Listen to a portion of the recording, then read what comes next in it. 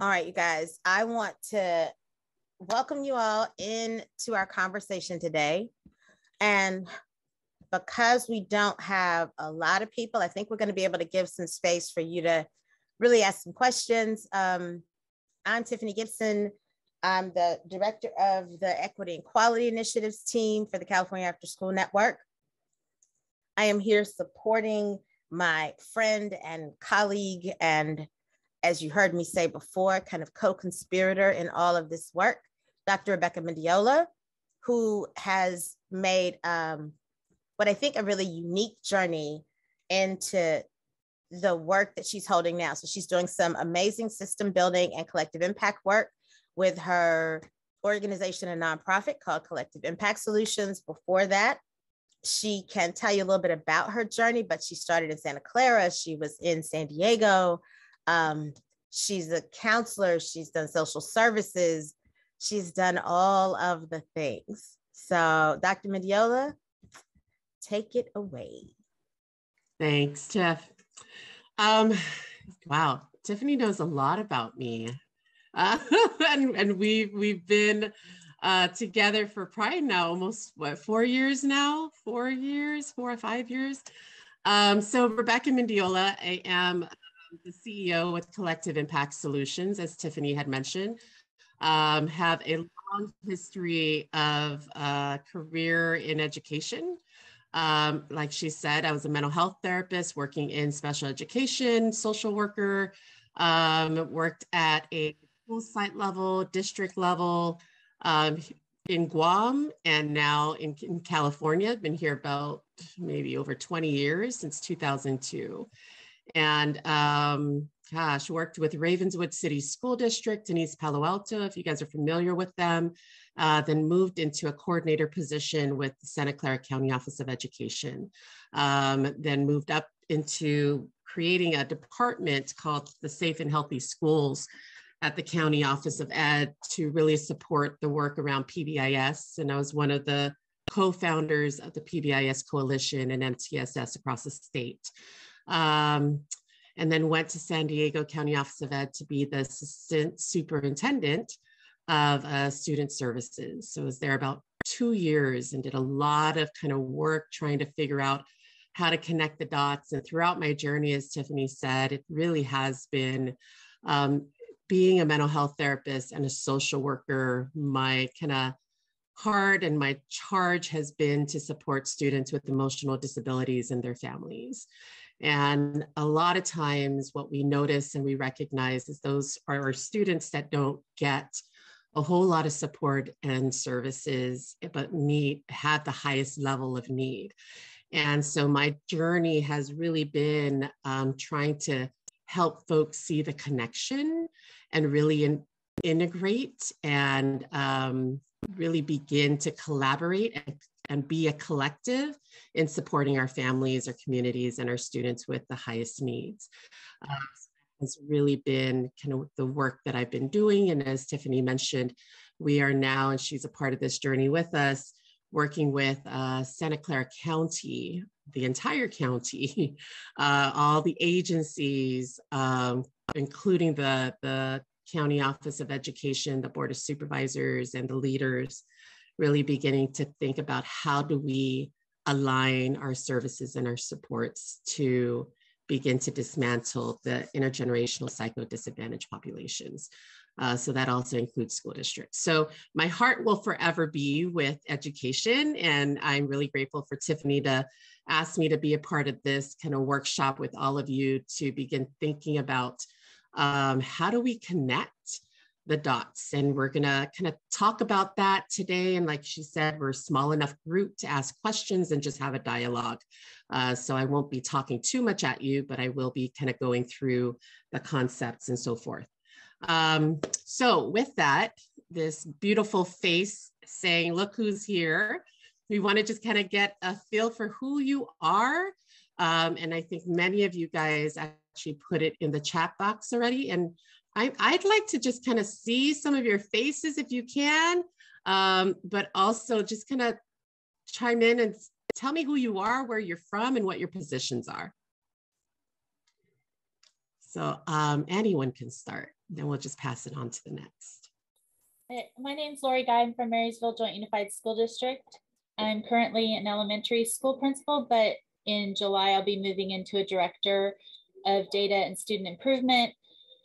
And we have a coordinator that's in charge of our after school programs in the ELOP, but I'll be working with that person. So I'm just trying to see how I can best support them in their work. Well, congratulations. Thank you. All right. So who'd like to go next? I'm going to just call on you. How about Sharon? Good morning. I'm from San Mateo County Office. I'm a coordinator for district improvement and support, and I'm also a new MTSS coach. So we're going through the cohort 3. Yay. So you'll chime in and help us out in this presentation too.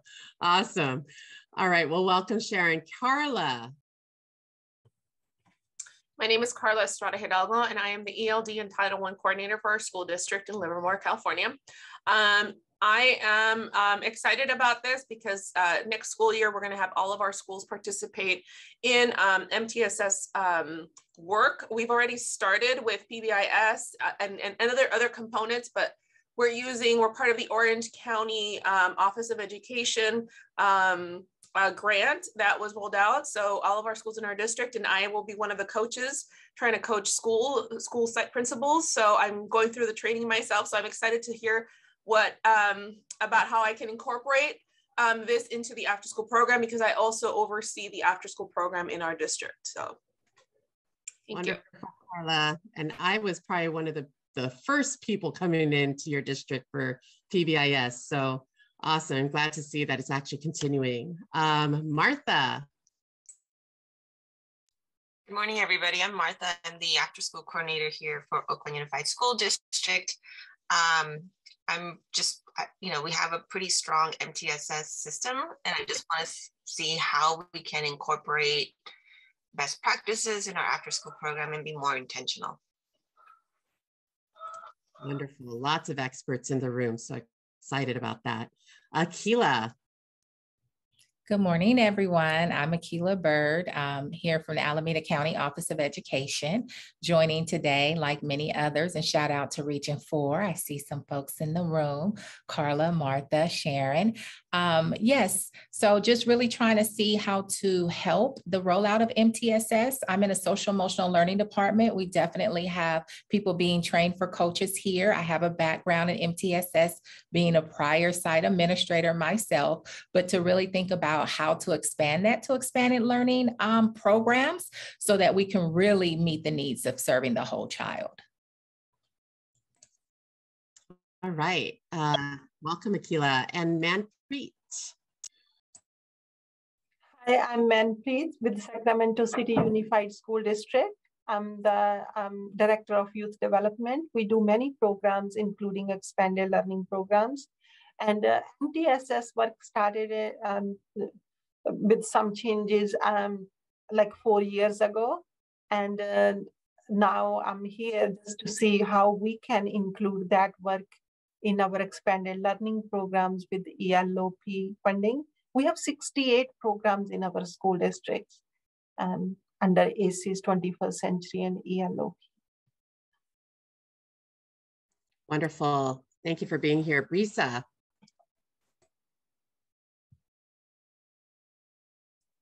Hi, good morning. Brisa Huerta Price. I'm with Calexico Unified School District. I'm the Director of State and Federal Projects and the former coordinator for expanded learning. So my peeps are here.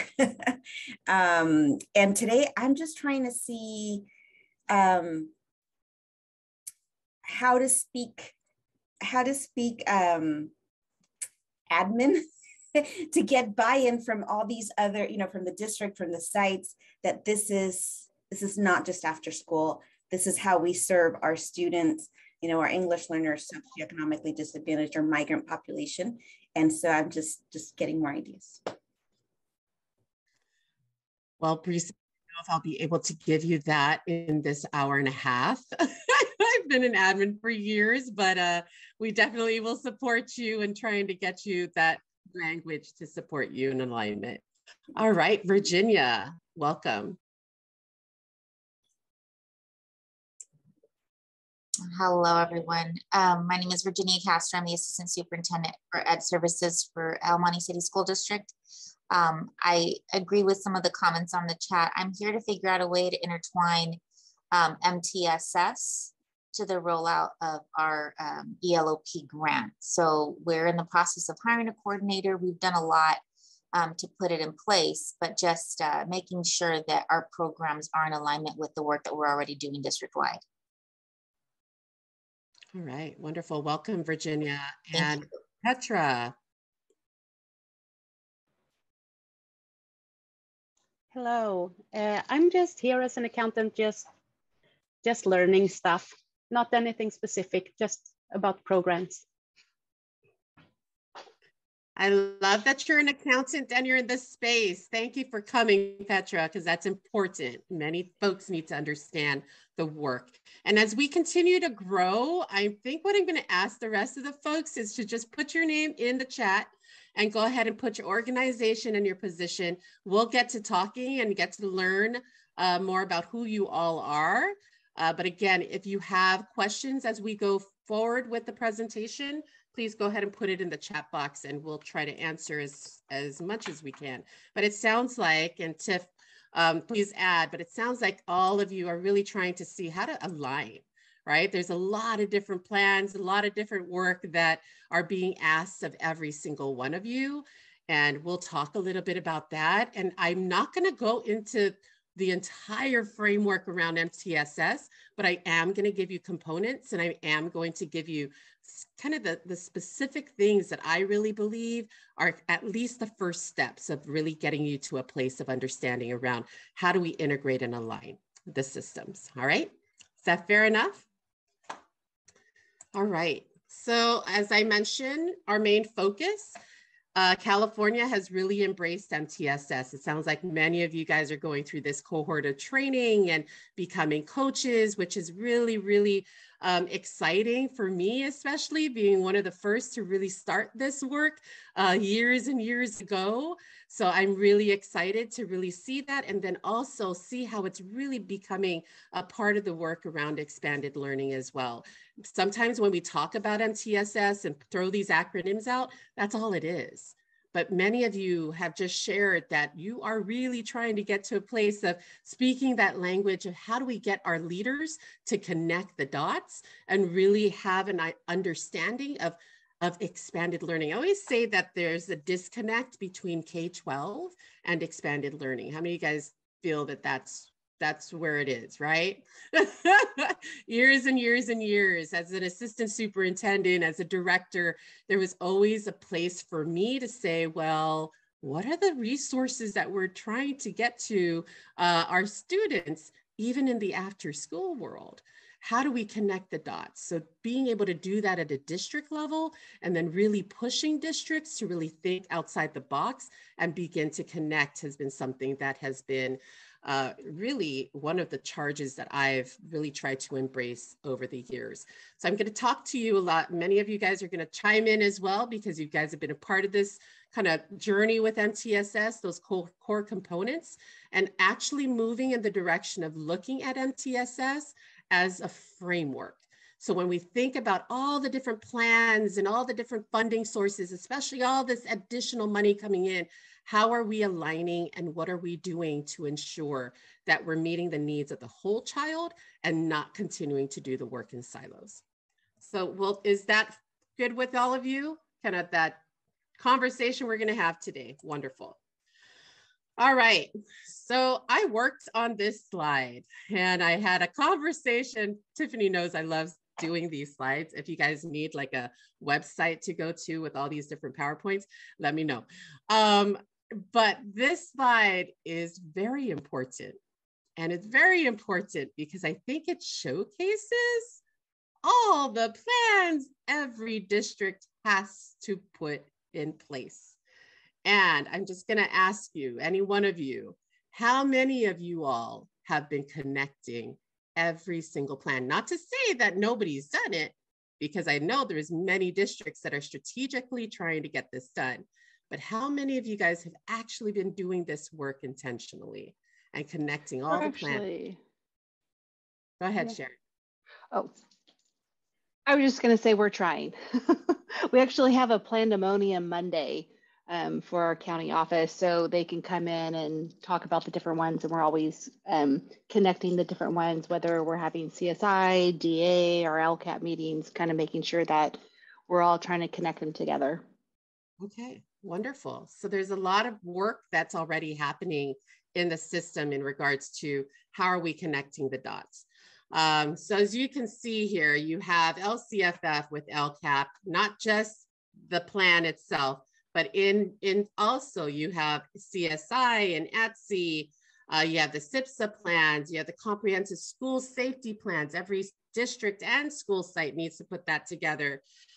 If you are identified as having to do a California coordinated early intervening services plan is another plan that our special ed department has to do. And then even just within expanded learning, you have your ACES, you have your 21st century. If you're identified for targeted intervention, you have that, what is it? TA, right? What is it called? Where they identify, anyways, you guys know what I'm talking about. So there's that. Yes, there's that specific plan you have to put in place and work with your site leads on that.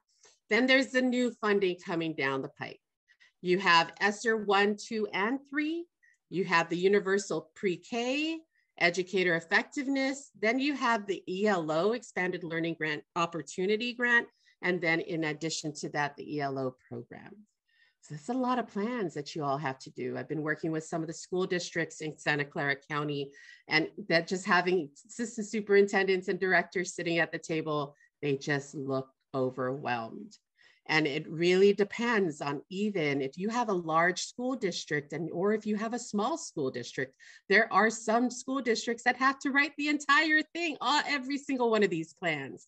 So how do we begin to help kind of build out a framework for them in doing this work? All right, just wanted to show you that.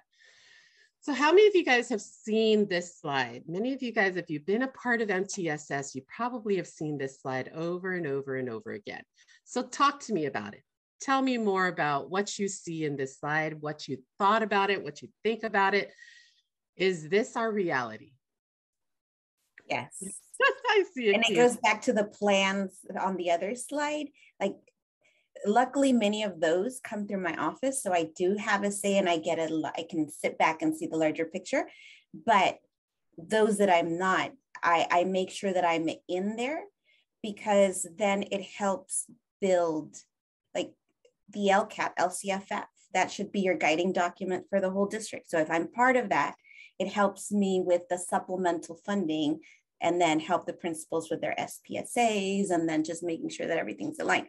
But if we're working in silos, then we're only focused like on the tail, and the tail, oh, it's a snake, it's, or it's a rope. And so we're very limited to what we see. We're right, but we have to kind of step back and take a look at the bigger picture.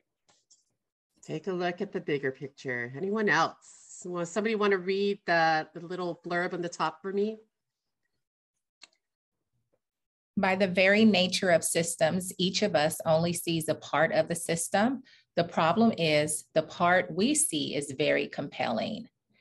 And what I wanted to add is, when I look at this picture, is it's also being very reactive versus being proactive, and having that collaboration in advance, but just reacting when the things come out or when it's due and things of that nature. That's exactly it, right, Akila? And it's reactive, but it's also, my tail is important. And that's really important, guys. Maybe not your ear. The ear is not as important as my tail, right? But that's where we are. That's where we get to when we talk about system. And it's not just in the education system. Tiffany and I have been doing work across a larger system, and it's the same. Behavioral health is more important than probation, right? Not to say that our kids are not more important. Here's the thing. Brisa mentioned that she places herself in all these different areas so that she can kind of see the larger picture and see the connection. But what happens when Brisa leaves?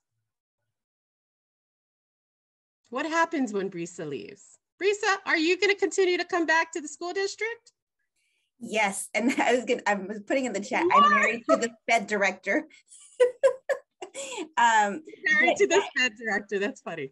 It's a concern because if I were ever to leave, or, you know, who's gonna know, and who's gonna have, you don't know if they're gonna have the same approach of more of a systems wide approach than just these things that come through my office. That's right. It can't just be a Brisa approach. It can't just be a Sharon approach, and it can't just be an Akila approach. It has to be a system-wide approach. So what does that mean, right? And Brisa talked about it a little bit. What's the administrative talk that we can get our leaders to a place of understanding that there needs to be a framework that ties this all together? So when you're thinking about this work, y'all, you think about this elephant and you say, yes, every single part of the elephant is important because that what makes up the elephant, but one is not more important than the other. We have to leverage all of it. We have to think about what does it all look like and how does it all play out? All right. Okay, the same old thinking, the same old results. Yeah? Yeah. And not to say, I mean, you know, expanded learning has been leading the way on compassionate systems, and they always talk about kind of that creative tension, right? And the creative tension really is about that vision that we're trying to get to, doing something new, but people wanting to go back to that current reality. So that's hard. There's always this gap in between that we're trying to struggle to get to that vision, but people are going to push back and go back to that current reality, and which is those sides, right? So let's continue and let's move forward. All right, so thinking about systems, let's think about how all the parts are connected. Anybody know about this toy? Do you have it at home? This little Tinker toy? Some of you have kids or remember it way back when. So what happens with this toy? You see the little knobs, the little circles on the end? What happens when you turn those knobs? It all kind of goes together, right? What happens with when one knob is gone? When one little tool thing is gone? Anybody? It doesn't work. It doesn't work, right? So when we're thinking about our students and we're thinking about our families, we want to make sure that all the different pieces, every part of the elephant has to move in sync. We have to move together because we're not doing the work. Right now, we're doing the work all in silo, but how do we really get to that whole child? And how do we support our students in a more effective and efficient way? All right. So defining a system, an interdependent group of tools and materials, people and processes, which join together to accomplish work. What do y'all think? Yeah, it's what you're trying to accomplish and what you're trying to achieve. It can't just be an Akila doing all the work and connecting all the dots. It has to be an interdependent group of tools, materials, people, and processes working together, okay? So that is a definition of a system. So how about this picture? And do you all know who George Bach is? He's kind of the guru of RTI, okay? So what he says is, a system that produces the same protocols over a 3-year period of time has demonstrated that its way of work is organized and efficient in producing those outcomes consistently. What does that mean to all of you? And how does that relate to the work you're currently doing? The system that's built within your organization. We can't be changing constantly. We need to give it time to work and produce some results. And I know in education, we're like, ooh, the next best thing. Ooh, something else came up. Ooh, new approach. Ooh, new PD. So yeah, food for thought. So we had to allow for something to work before we change things up. Okay. Anybody else?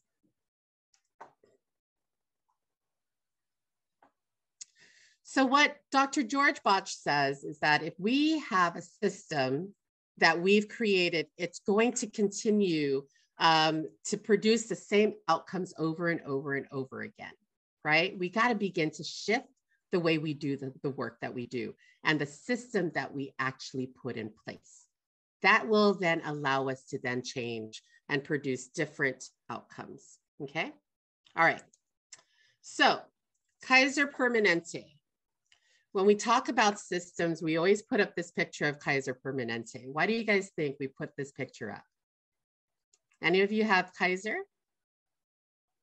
Yeah, some of you are like, I don't like Kaiser. But those of you who do like Kaiser, why do you like Kaiser? Tell me your experience around Kaiser. Why do you think we have this picture up?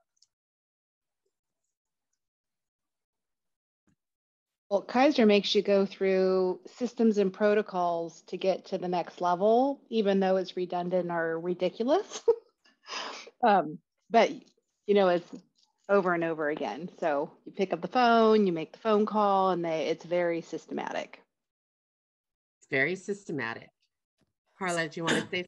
It's member-centered, meaning that this graphic gives you the impression that we are number one, we are the central focus, and you know, then there's a system that helps us to improve whatever elements we might have.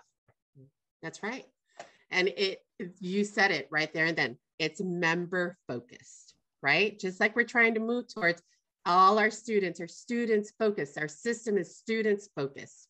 So when you walk into Kaiser, you already know that once you walk in, check in, they have your name on there. Then from when you check in, the nurse on the other end is going to call you back to the back room. Your doctor is going to know everything about you because you just went and did your blood work. He has all that information. So the system that they've created has allowed for the member to really do one thing, and then they all then connect with one another. It's a collective, it's collaborative, right? They don't need to go, I mean, sometimes they probably had to pick up the phone to talk to one another, but all they had to do is look in their system, right? When I turn around and say, I had a surgery 10 years ago, all the doctor has to do is look in the system because all the records and all the information is there. And then she just follows up. Some of the things that I forgot that I did, she'll bring up and say, oh, you had this date. Oh, was that the date that I did that? Okay, I don't remember. That was a long ago. So that is what Kaiser has created. Tiff, did you want to say something? Yeah, because I want to add, and part of what we want people to see with this Kaiser example is, think about Kaiser 10, 15 years ago and think about Kaiser now, right? And I'm looking at some of the things that that Janet was saying, right? It's that now the focus is supposed to be that it's member-centered. They've kind of reimagined and like co-located services in one space so that you don't necessarily have to go from one place to another place to get lab work done or to get test results from here, right? And so, because one of the things that they said in the restructuring and redesign was that co-location of services and ensuring that each part of their system talked to the other was a critical shift in the member experience, right? Because now they were saying that someone that had a series of things they needed to do before they went to see their doctor took place at lots of different places. So that meant that people were having to drive, and if they weren't feeling well, right? Like it was adding to the members' experience and not in a good way. So a lot of the things that they tried to look at shifting was so that the members' full experience could be different, right? And so when we started talking about systems, we always kind of looked at, that was a really significant change because if you look, they had to then shift their physical locations. So buildings were redesigned, right? That the actual care system, like when you go into a meeting space with your doctor, they literally now may have an iPad or something in front of them, and they pull up years worth of data on you to kind of help you reflect back through your experience of your own healthcare, right? When we started thinking about that, And we said, and now suppose if schools really did that and they put the experience of young people and the staff that has to live and love and work with them in the center of what we designed, what would that actually look like? Thanks, Tiff. And so the hope is, right, that we can get to a place of really transforming schools, right, as the superintendent is asking us to do. But what does that mean, and how do we do it? It's okay to put this on the wheel in regards to all the different work that we're focusing on. But at the end of the day, what does that look like, and how do we do that? And many times we are left to actually do that on our own, in our own district. But again, going back to how do we move away from the one hero to really putting some systems in place? Okay. Tiff, did you want to add to this one? No, and I think I just want us to hold, right? A lot of times when we start talking about system building work, it's not that we're discounting the individuals that have made a dysfunctional system work. We're not. But what we're saying is all of that responsibility should not be on the individuals to make something that doesn't quite work. It means that we need to relook at our structures, our policies, our practices, so that any individual that comes into them can hold work. It doesn't have to be Brisa never retiring, because if she does, things won't happen, right?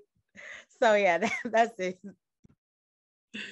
Well, think about that. If you look at this wheel, transforming schools, these are all very important elements that we need to have in place for our kids to be successful, right? That's a given, yes.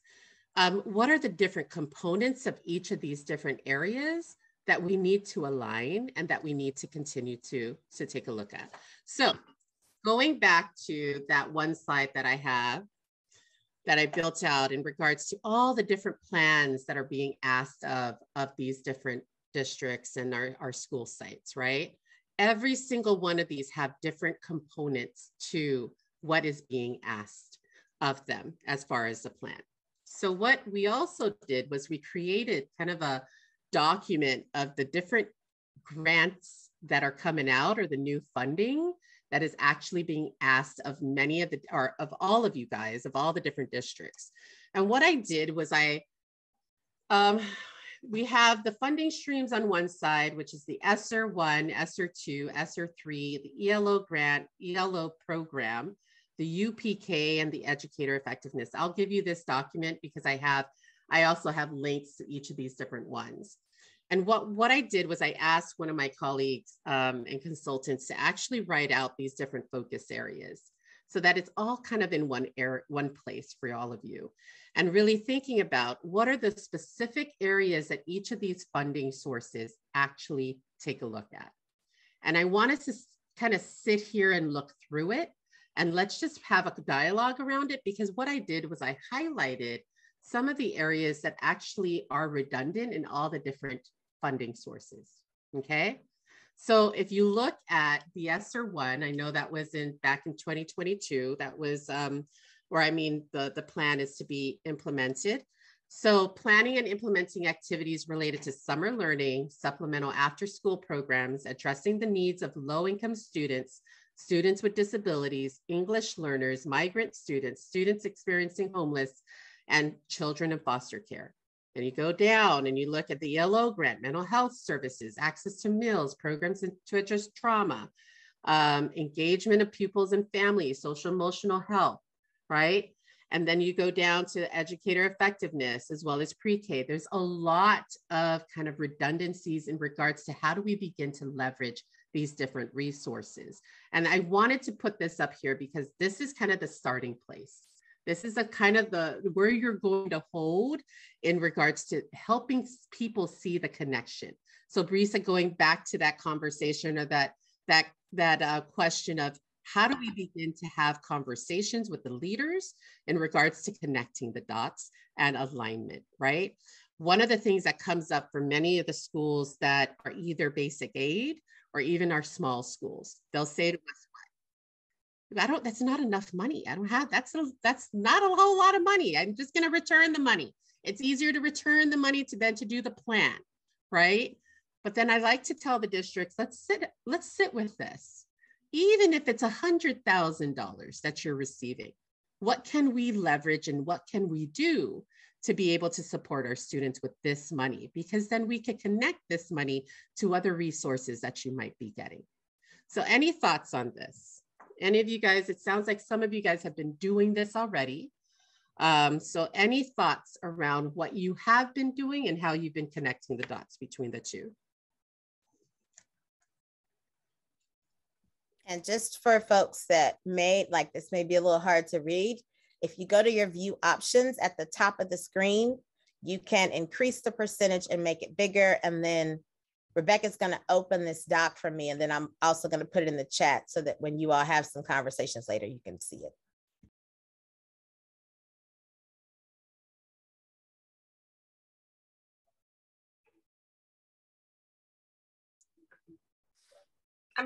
Hi, everybody. So this is Martha. I can share one of the challenges here in OUSD. So the funding was great. I think part of the challenges that we struggled with is where the funding landed and who managed the funding, right? And so for ESSERS, the money went to the school sites, and the school sites had no idea what to do with this money.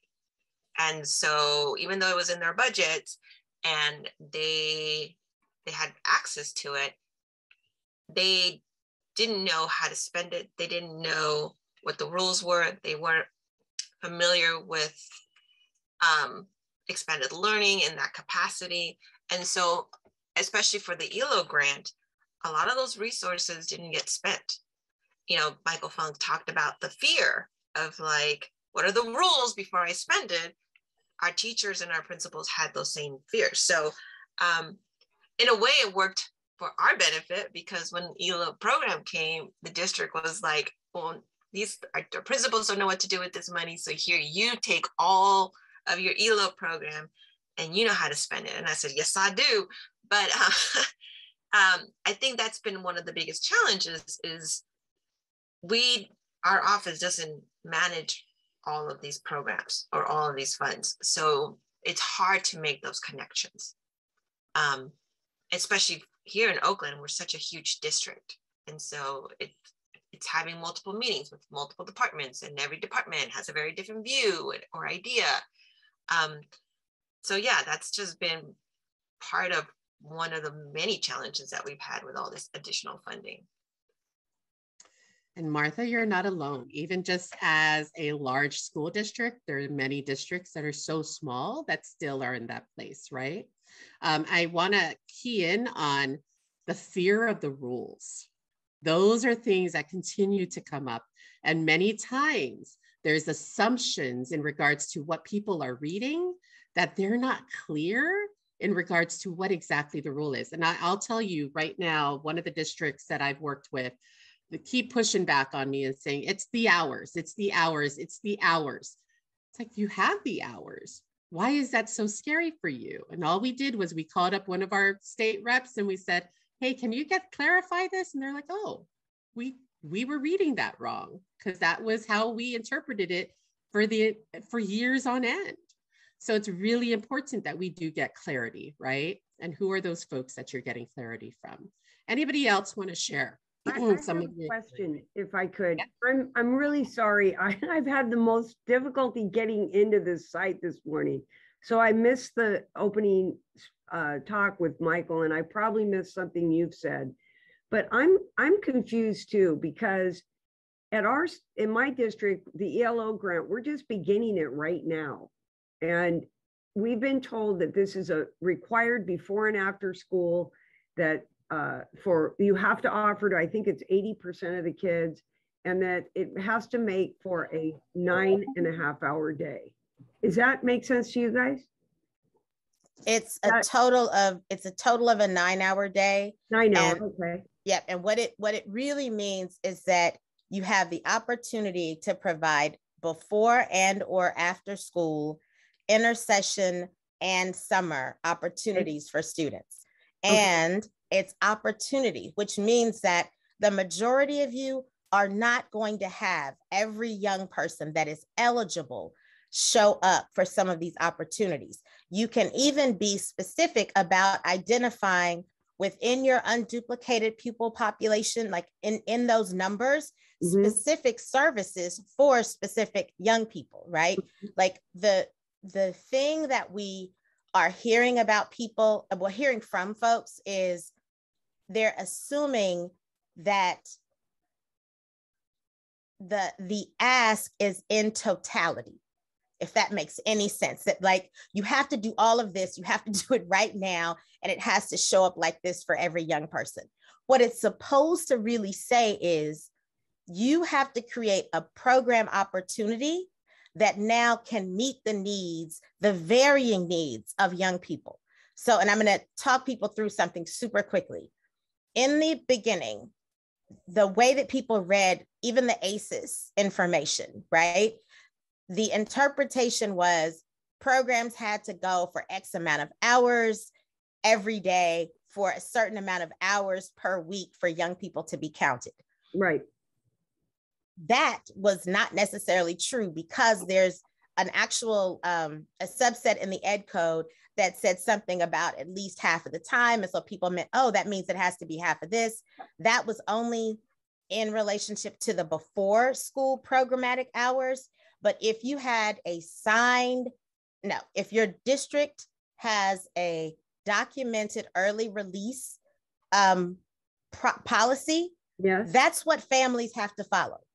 So that doesn't mean that if a parent said, my child has to leave at 4 o'clock because they have a counseling appointment, or we live 2 hours from here and we have to go, and that's the only safe way I can get them home, then they get to go home, right? The same kind of flexibility is built into the structure of this program. And I think, Lisa, part of the challenge is people kept hearing it and they were like, we now automatically have to run a before school program for all of these young people and an after school program for all of these young people. That's not what it means. For some places, they are really thinking that advantageously, right? They're really trying to do a program that big. But what you're going to find is when you actually talk to your families, you may end up having to provide services daily for a much smaller percentage of young people, and then have specialized opportunities for other folks, right? There's some people that are doing things like they have foster care youth who they want to make sure get a meal after school because that's a priority for those young people. So all of those young people are doing snack, and then some of them are staying through the supper program. So they are in more of the comprehensive full after school program that goes about 3 hours a day. And but they're sure. If they're in that, okay, so that's what I'm confused about. So we're putting out our applications for our ACES grants and our 21st century grants. We're being told, but that's different. Don't include kinder and first, which must be included in the ELO grant, because we're going to do that separately. And they're talking about having separate staffing. Are they two different programs?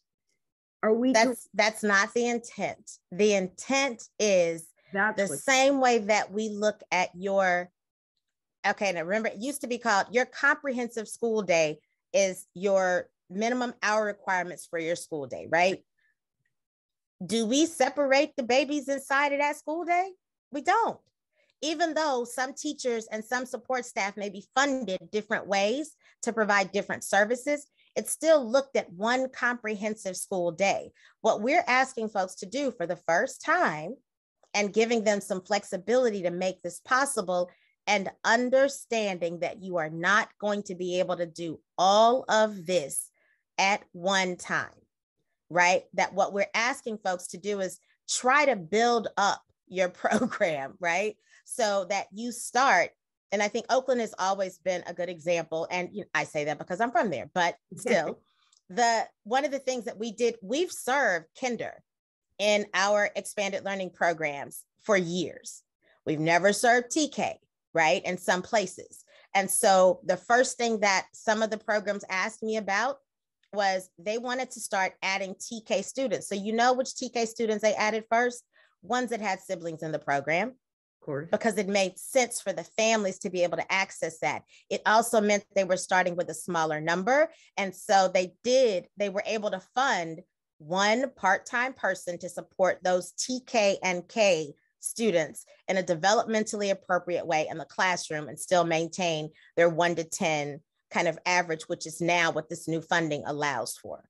Oh. So there's different ways of looking at this. And what I would suggest, Lisa, sorry, Becca, because we took over the whole talk, is there's the office hours workshop after this.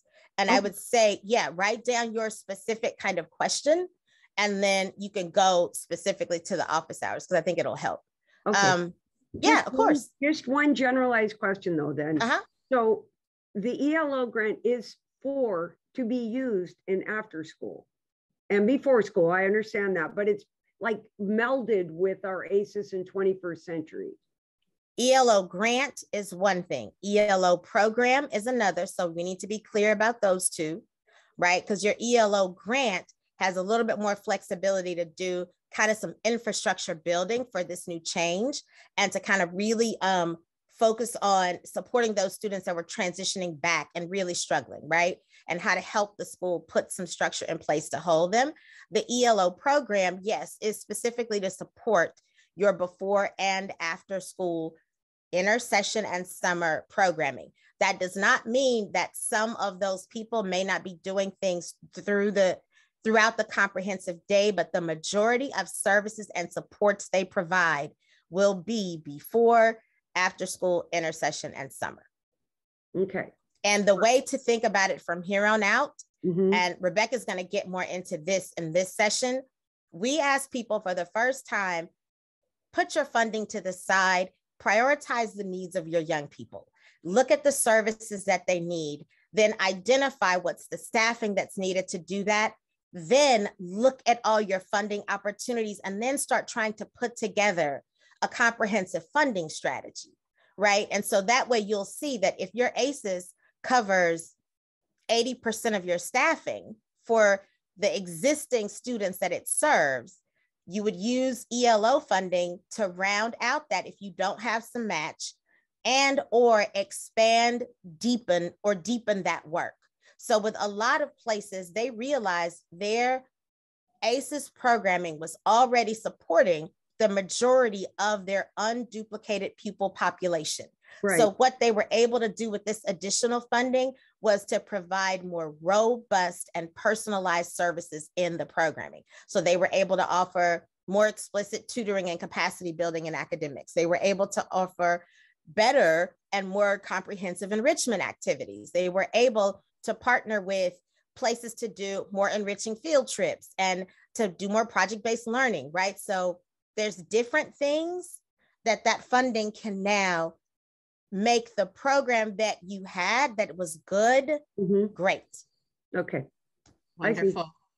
And Akila, thank you for putting that in the chat box. And she had, I don't know if you wanted to just share, I think there's a regional lead, who your regional lead is, as well as more information on the ELOP facts. Yeah, okay. Right. Well, thank you. All right. Okay, so I wanted us to hold exactly what Tiffany and Lisa were talking about, right? Tiffany talked about the flexibility of the ELOP and so forth. And the reason why I put this up on the screen was to show you how we can think about all the different things that are very similar in regards to the different funding. So hold that piece. Some of these fundings will support are unduplicated, majority of them will. Mental health support, after school funding, right? Not just within expanded learning grants, but also in the educator effectiveness and ESSER. So just kind of hold that work right now. Let's talk about MTSS and the framework. How many of you guys have seen this slide? It is our bicycle slide, right? If you're in the world of MTSS, this is our famous slide. And I'm gonna ask one of you to, now we're gonna practice these coaches. So we're gonna practice, what is this slide about? What are you seeing on here? You have the bicycle. How many of you guys have actually seen or had a purchased a bike and then they came out with a box? I have. Yeah, I have. I bought a bike on Amazon and all it came with was all the parts on the left side. And my kids tried to put it together. And when I rode on it, I felt like it was going to fall apart. So then I brought it to the shop so that they can fix it up, right? So this is what MTSS really is. It really is, without a framework, you just see all the different pieces, right? And we're thinking about that from this perspective of our school system as well. Without a framework, you're just seeing all the different siloed work, right? But with the framework, and you're putting the bicycle together, as you can see, you have coaching as the handrails, effective interventions as the bicycle, implementation as the pedals, right? All the different components that actually drive a system within the school system needs a framework. And multi-tiered systems of supports is that framework, okay? One of the things that we like to share is that when we think about a bicycle, and this goes back to what Brisa said, when we think about a bicycle, when we have a flat tire, do we throw the entire bike away? Come on, guys. Do you throw the entire bike away? Of course not. Of course not. What do you do when you have a flat tire? You put air in it, or you buy a tube. That's called continuous improvement, right? We're looking at what are the things that we got to fix and how do we fix it?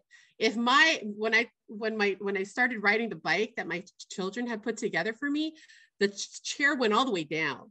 And I'm like, okay, I need to figure this out. There's something wrong here. And it was a screw that wasn't screwed in, right? I didn't throw the entire bike away, although I wanted to.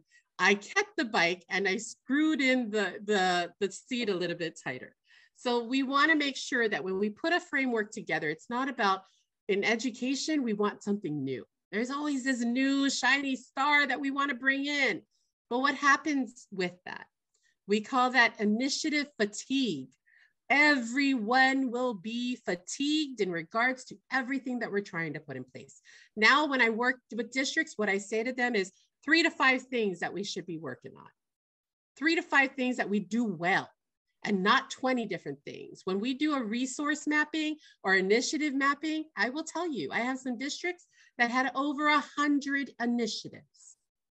How are we going to do that well?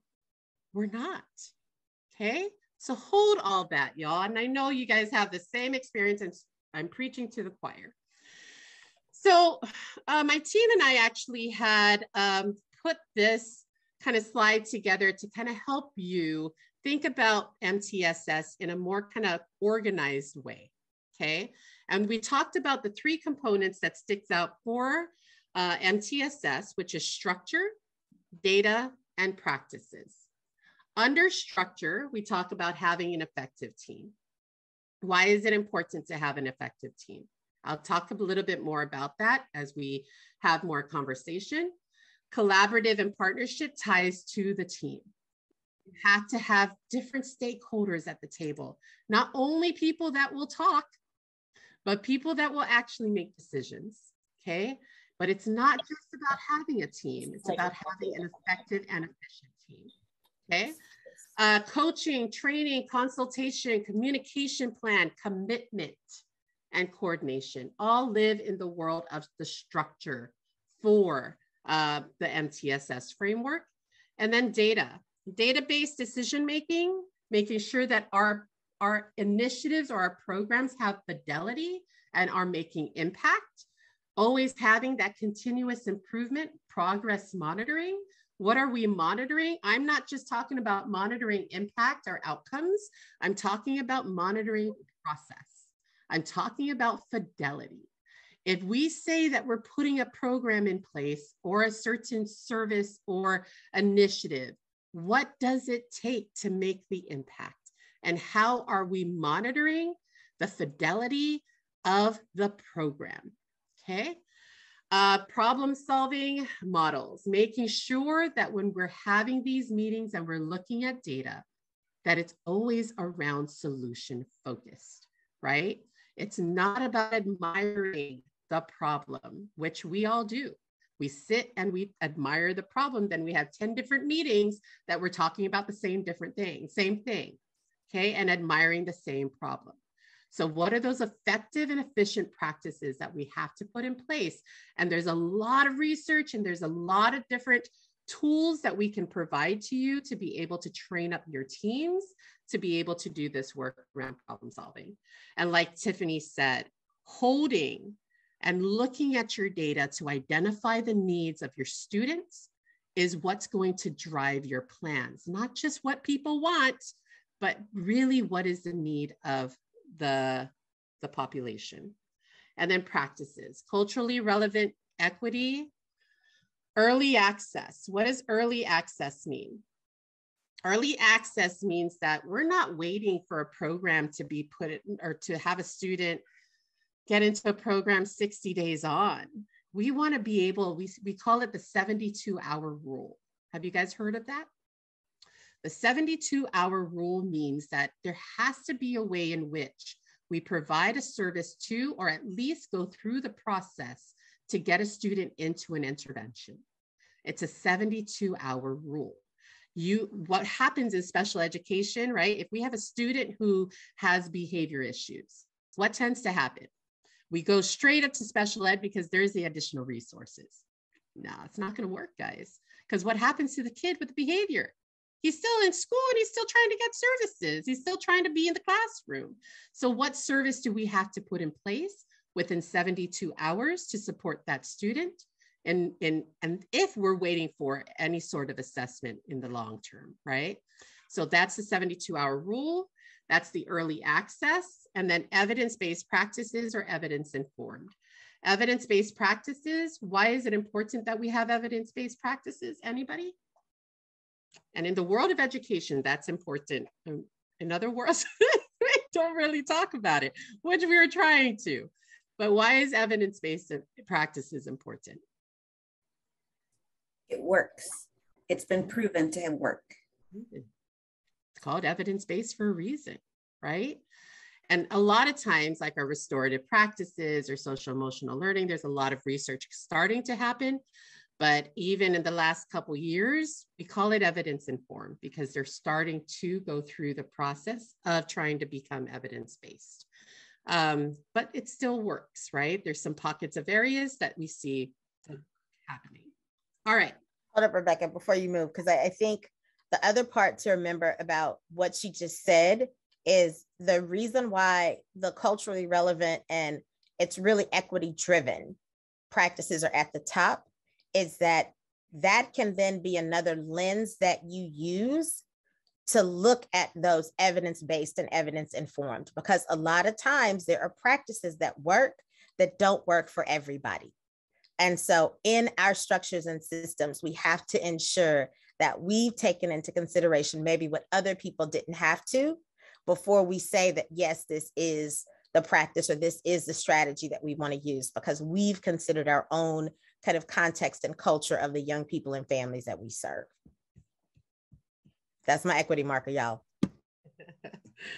Thanks, Tiff. All right, so let's focus on teams and data. So these are the two specific things that I want us to have conversation around.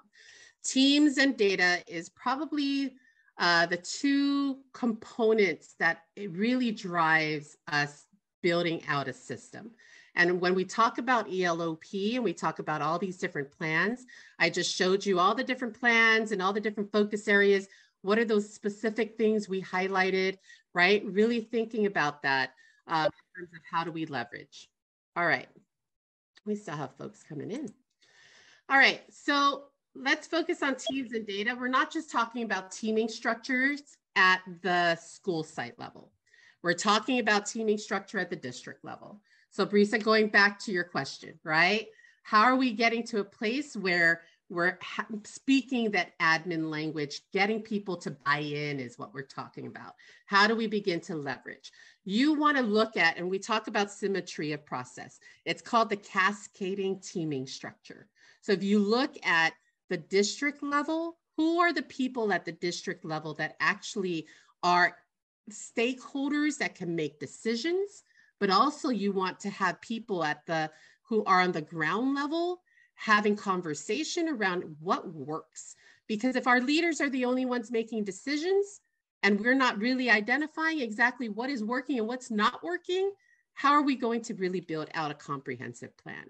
So what does that look like? And start thinking about in your school districts and in your programs. And so thinking, if you have a team in your program, do you actually have decision makers at the top that are actually sitting alongside you? Are you beginning to build those? You guys said many of you are coaches. There's a reason for coaching, right? It's to get you to really understand the work so that you then can cascade it down and begin to build capacity. You are that person that is going to every single part of the system, right? Of the organization that is going to share the information. Symmetry of process is cascading down. If you look at the school sites, you're looking at from the district level to the school site teams should also have very similar structures around stakeholders at the table, okay? One set of teams, that authority to make decisions.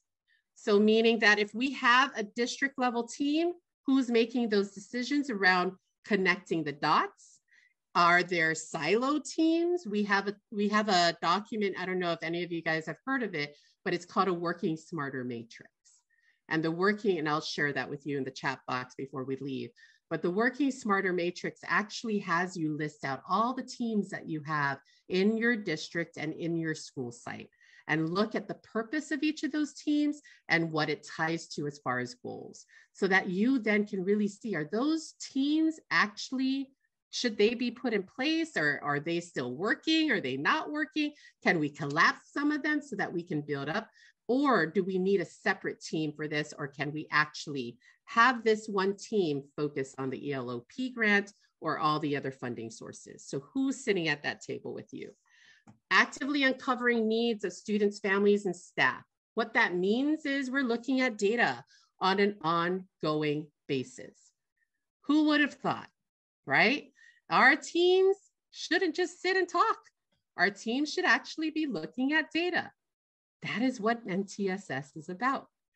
We need to know what data sources. When I started working with expanded learning, one of the things that I asked Fred Buggs, who was our consultant in San Diego, I said, hey, what data points do we look at for expanded learning? And he goes, what? Well, we look at attendance. Is that all we look at? We look at attendance? Oh, well, what other data points do we look like? There's a whole lot of data points that we should be looking at the K-12, in K-12 that will then inform our after school, but also in after school. So what are those data points that you guys have in place, right? Focus on high leverage activities. What are those activities that are going to get the biggest bang for your buck, right?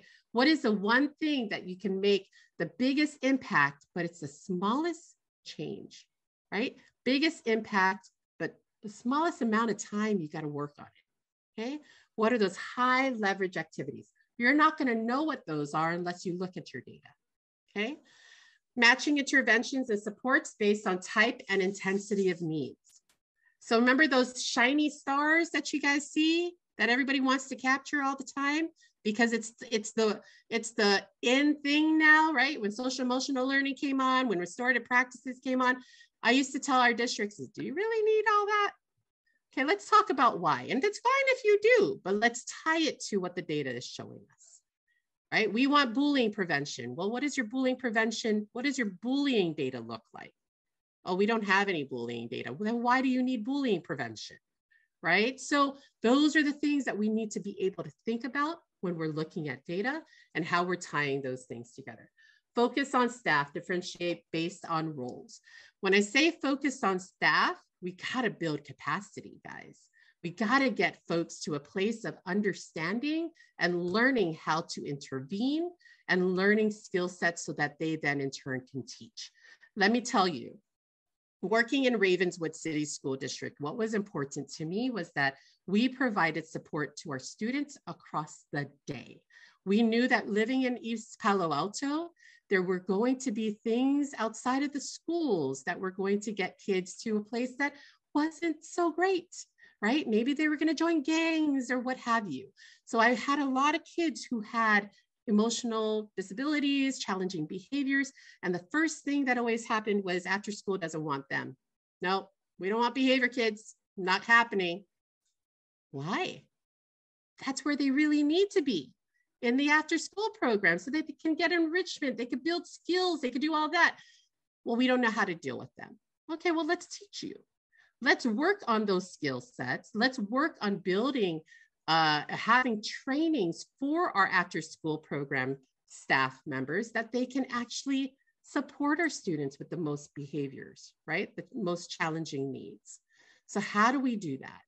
Focusing on building capacity and focusing on our staff. All right. So with all that, that's a lot of information when we talk about MTSS, but I want us to focus on teams and data.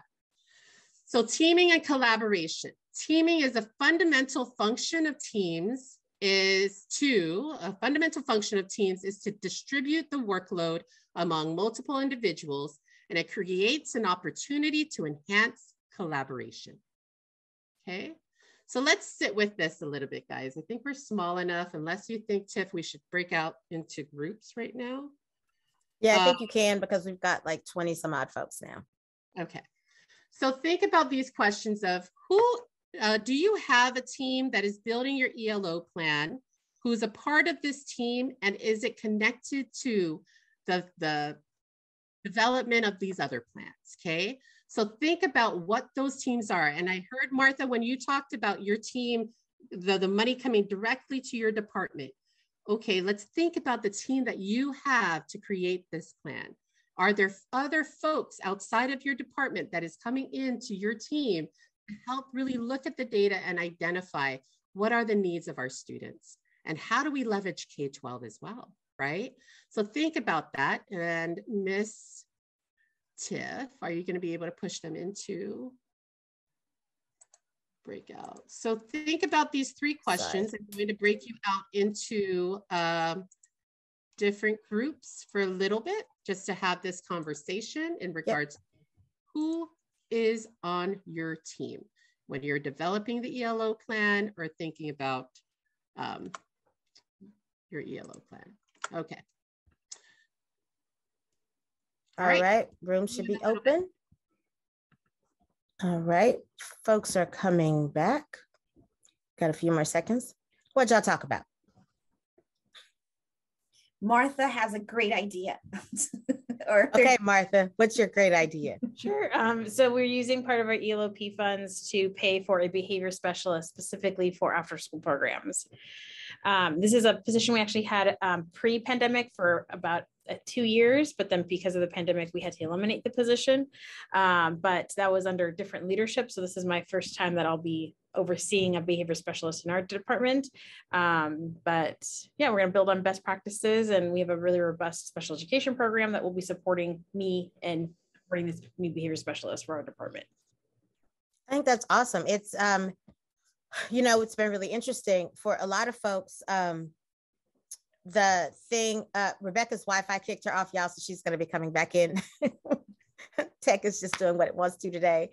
I was asking kind of what you all talked about, and Martha was sharing that they're going to have a behavior specialist now in their expanded learning time. So that's a great use of funding. It's really interesting how some people haven't. I think there's two ways to approach, right, this framing for this work. If you have existing state and federally funded programs, you start with what they already did well, right? And you grow those programs. If you don't, then where you start is, what's your LCFF data telling you about the communities that you're supposed to serve? And then one of the things that we clearly identified is folks needed someone at the district level who could hold this work. And challenges that we saw, or that we're still seeing, is that, and sometimes they're hiring people that have no expanded learning experience, which can be challenging because they don't necessarily understand the complexity of expanded learning versus how our comprehensive day structures are. Expanded learning is anchored in and framed through youth development. It is the way of addressing the needs through non-traditional measures that can really support young people in ways that aren't necessarily given that kind of space in the comprehensive day. So things like bringing in counselors and bringing in behavioral specialists. We have some folks that are bringing in more focus to more people to focus on like family and parent engagement. So there's more connection with families to the school day, right? Like lots of different ways that people are looking at taking this funding and doing some different kind of work with it. Rebecca, you back? I thought I saw her.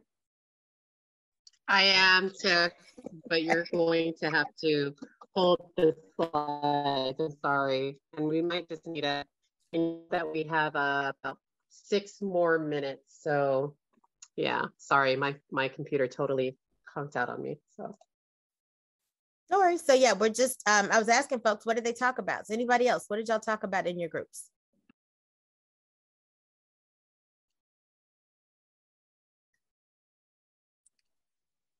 Can I volunteer, Dennis? Oh, it looks like you're unmuted. Go ahead. I just talked to both the person in my group and myself. We're kind of at opposite ends of the spectrums. One person had not dumped on her, but she was kind of working by herself because everyone is not helping or supporting. She's still trying to build that team right now and identify who some of those key people are. And on my end, we started back since September meeting with a core group, and now it's turned into I call it a shakeup of how to shake up everything, because our district has realized how much money it is, not from the perspective of, and by the way, I understand that word expanded.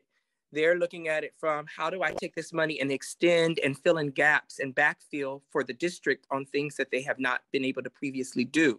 So there's an expanded way of doing things, which is build the stakeholder group, involve the stakeholders from the beginning, use the data, be data driven, figure out how to work with systems that we already have, what needs to go to the side, what can we innovate. They're saying nice, ACEs, beautiful, great, all that, but we already have a plan. And that's what I wanted to bring up, Tiffany. What they're using now, or what I noticed, at least within the district context, is we do have the LCAP plan, and we have that, and that's already there. So we don't really need your data. We have our own LCAP stakeholder data. They serve similar students, right? Unduplicated students. And so thank you for that little expanded day speech you gave about meeting kids' needs or young people's needs, being youth development driven and rooted in that. We're all that. But we also would like to add some more TOSAs, some alerts, some specialists here, and their version of this is different. And I get why, because this is the natural operation of our district. And there's been this, so there's kind of like a culture shift. Yeah. They're telling me you have to have a paradigm shift. I'm saying, no, you need the paradigm shift. You need brain surgery. You need a heart shift.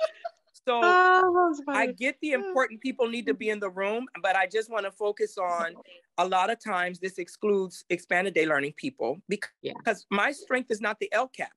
I am aware of the LCAP. I've participated in it. I've educated myself over the years trying to get a part of the LCAP plan. And now, ironically, they've excluded me out of LCAP. And now, ironically, this is the point where we're at. I would like to just say it probably needs to be a balance of who's at that table. Yeah. Because if the district drives that by themselves, they will naturally eliminate those people who talk about youth development. Not because it's not important, but it's definitely not priority when it comes to a district. All of that, they just hope happens, not intentionally. They build their staff and admin around. Yeah. I'm sorry, go ahead. And Dennis, I'm gonna ask you a question then. As you said, you have familiarized yourself with the LCAP. Have you been thinking about the ELO program and the planning around how do you tie to the LCAP? Because I think it goes back to, right? It goes back to, yes, we have to educate our leaders. Yes, that's the hope in regards to us making a shift.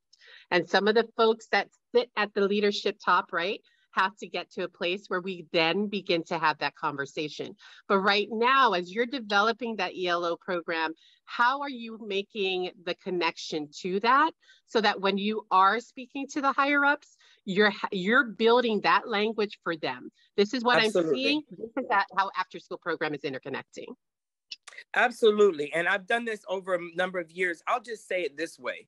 The LCAP by design is built from an instructional day point of view, which it should be. It has a lot of instructional day goals linked to our district goals. And our program is linked to our district goals. How we go about fulfilling those goals looks different though. So if you look at think of a pyramid, our LCAP, in our LCAP plan, our expanded day learning program is in there. We're at the bottom though. So how they explain it is, these are the most effective strategies. They have like a way of explaining, and they have us down as effective strategies. They're not saying we're not effective, but they're saying more effective is in the middle of the pyramid and most effective is at the top. Well, when we talk language and trying to share language, what do you think is most effective?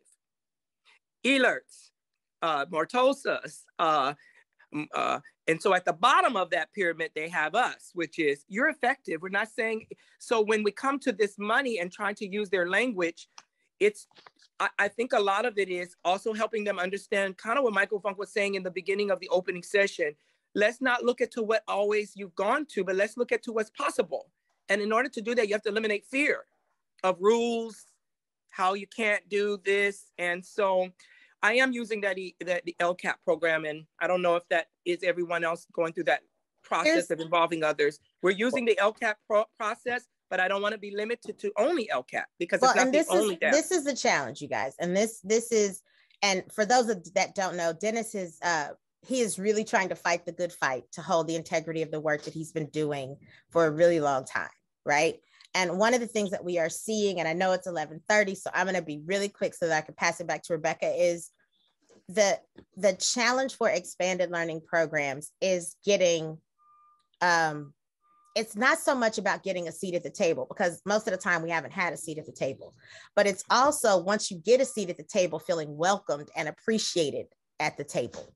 Right. Yeah. So a lot of times, and this is the part of the work that we're trying to have conversations with superintendents about, is people did not understand the value of expanded learning programs for a really long time. During the height of the pandemic, they saw what our programs do. They saw what it meant to be really connected to communities, to families, to really see young people and to frame and focus through what they need versus what the system is saying they should get at this moment, right? And so part of what we are saying to everybody now is, like, this is why I think the LCAP conversation is important. And there's some stuff that I was putting in the chat, Rebecca and I talking, was real important things also anchor in, we've only been looking at certain data when it came to how we measured what success looked like. And the truth is, if it all really worked, would we really have the unduplicated pupil population numbers that we do? We wouldn't, because the work would actually be serving those young people that are the most in need.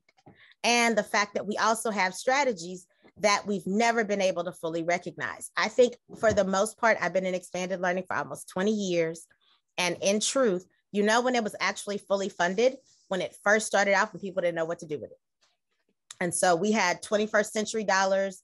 And at one specific program, I had over $400,000 in expanded learning dollars going into our programs. That was a combination of Healthy Start. It was a combination of 21st century and ACES dollars and before and after school learning. So different funding streams, but I had full-time clinicians at programs in the middle of East Oakland.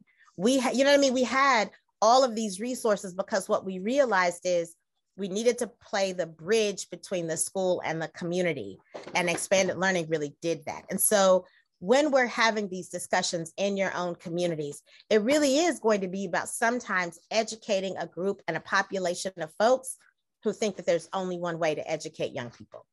And we know that that's not true. Rebecca, because y'all, we are so over, I'm sorry. and I'm sorry, my computer, was not good. Anyways, I wish we had more time, y'all. I think MTSS is a big conversation. I only picked 2 components that I think are very, very important.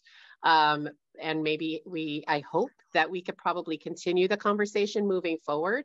But like Tiffany said, it really is about what teams are we bringing together and really looking at your data to drive those needs, right? What is it that we're looking at in terms of the data points that you're collecting? And then from there, ensuring that you're basing the plan off of that. If you need to talk or have any questions or anything like that, I will, or maybe Tiff will put my information in the chat box, or I think it'll be sent out, and in hopes that we will have a continued conversation moving forward. All right. Thanks, y'all. So you guys will make Rebecca's slide deck that has other notes in it. We'll make the resources that she referenced. All of that will be available in the app, as well as her contact information, because right now she's also currently supporting some schools. So she's able to answer some questions kind of by email real time. So thank you all seriously for everything that you do and for continuing to fight for the babies that aren't always seen in our systems. Y'all go have lunch now, for real. Don't look at the screens. Are you going to share the slides or? Yeah, well, they're going to be in the app, Akila. Thank you. Bye. Of course. All right. Bye-bye.